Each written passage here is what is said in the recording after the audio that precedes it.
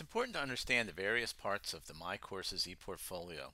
This tutorial will explain how to navigate the ePortfolio. To access the ePortfolio, you click on the Reports tab on the nav bar and click ePortfolio. You'll be taken to the ePortfolio dashboard.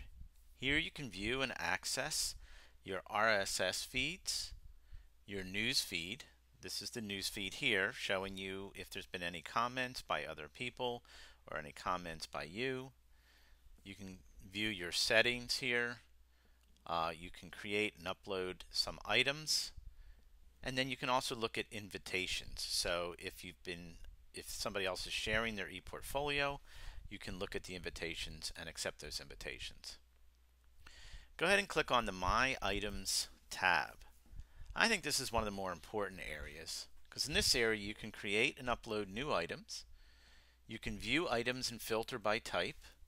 You can filter items by shared or unshared if you've shared them. You can see what items have been shared or shared by groups. You can add items to presentation in bulk, and we'll show you that in one of the tutorials.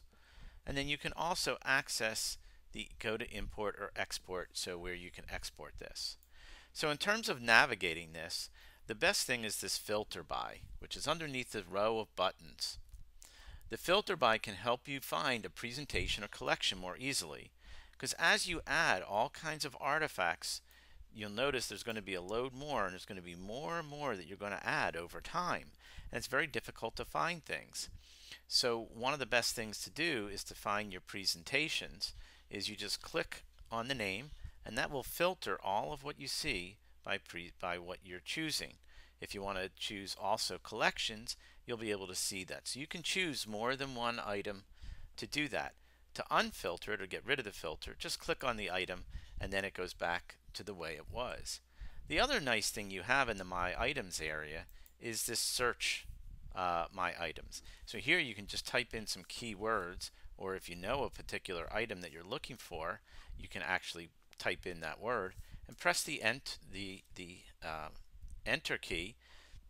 This will take that search string and show you the results, show you how many items are in there.